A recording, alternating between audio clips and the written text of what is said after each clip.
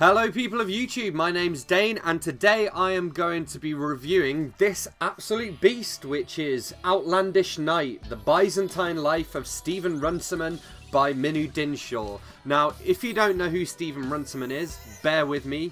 I guess in many ways that's kind of the point. First off, why am I reading this massive book? Well, I will link to a video below that explains that a little bit more. But basically, I'm sitting on a shadow panel with 4 other book bloggers for the Sunday Times and Peters, Frasers and Dunlop Young Writer of the Year Award in association with the University of Warwick.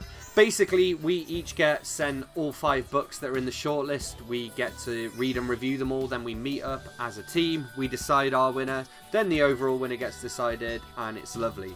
And as part of that, we were sent this book. So this is the only non-fiction book in this year's lineup, and it's also actually the only book written by a male. So I guess the first thing to mention here is obviously that it's massive. So actually the book is 640 pages long if you don't read. So all of these bits here, these are all the notes and the citations and that kind of stuff. But even without that, it's that thick, and I mean, it's pretty small font, and it is very dense. Now, I know a lot of people at the moment are doing non-fiction November, and this is a non-fiction book, and it's really interesting, really, because basically, from what I understand, Minoo Dinshaw met Stephen Runciman in Stephen Runciman's old age and was fascinated by him and wanted to kind of delve a little bit deeper. I should explain this now as well. Who was Stephen Runciman? He was a knight. He was a Sir Stephen Runciman. He was the Laird of Eigg, or Egg, I don't know how to pronounce that, which is a small Scottish island which is family owned. So you'll notice the byline is the Byzantine Life of Stephen Runciman. So the Byzantine there refers to, this is where I get it all wrong because I'm not great at this part of history, but it's a certain part of the Roman Empire, so I believe it's kind of the eastern part of it, which was over towards Turkey and Greece and stuff, I don't know. He spent some time in Greece anyway.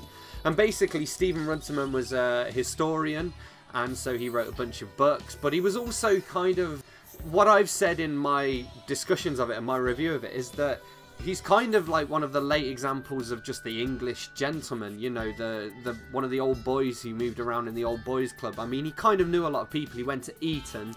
He was a student at Eton. Was it Eton? He was a student anyway with George Orwell. I can't remember whether that was at Eton or maybe at Cambridge. But he was a student with George Orwell. He knew Elizabeth Bowes-Lyon, who was the Queen Mother. He knew a lot of European royalty as well, and part of that was because by his very nature, he was an historian, but he focused on like Byzantine studies. Let me get Byzantine on the screen. Relating to Byzantium, yeah, I got that. Or the Eastern,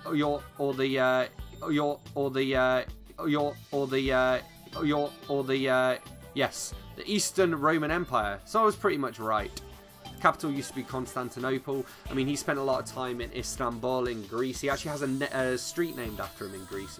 It's very strange because I would never normally pick up a book like this. If I read a biography or an autobiography, it'll be, for example, let me go and get a few biographies that I like to read. Haha! I'm back. Well, I really like non-fiction, but I generally don't really read memoirs or autobiographies. And when I do, I picked up, just at random I guess, some of the autobiographies and memoirs on my shelf. So we've obviously got Chronicles by Bob Dylan. So I've read that. I've got here Dynamo, Nothing is Impossible. I think this is even a signed copy. It's got a little signed Dynamo plate in it. I've got 2 Gordon Ramsay autobiographies from charity shops.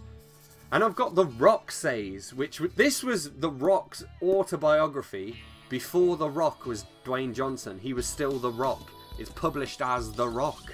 I want to write about this. I might even do a video about it because I find it really interesting that The Rock's autobiography, it actually focuses on like his, he used to be an American footballer before becoming a wrestler, because this was written when he was a wrestler.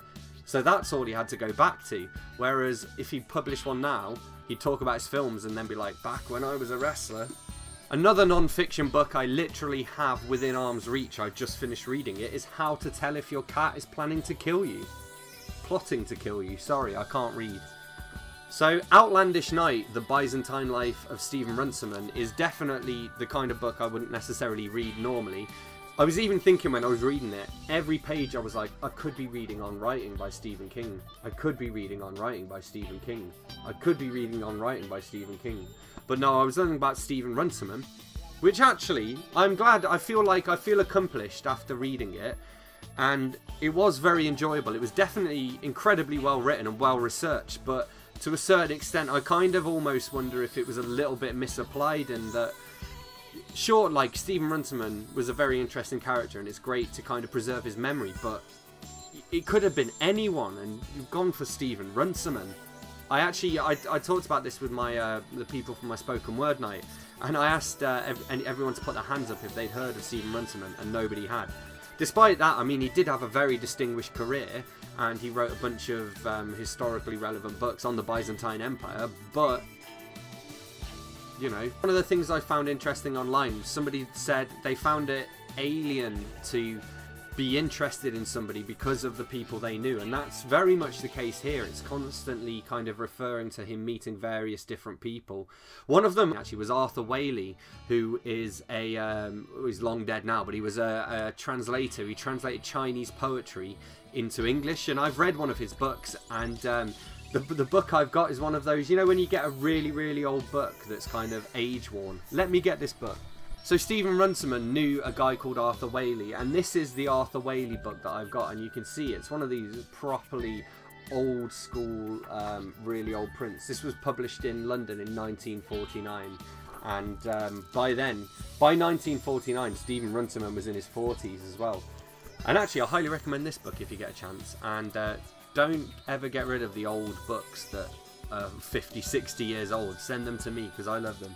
One of the other things about this book is it does come with photographs, so you do get to see some photographs. It's just that there aren't many of the photographs. Actually, I feel as though there's only photographs in this because people put photographs in celebrity autobiographies. I mean, it's nice to see Stephen Runciman and his, you know, where he was, and, you know, here he is in 1976, for example, but it's not really necessary.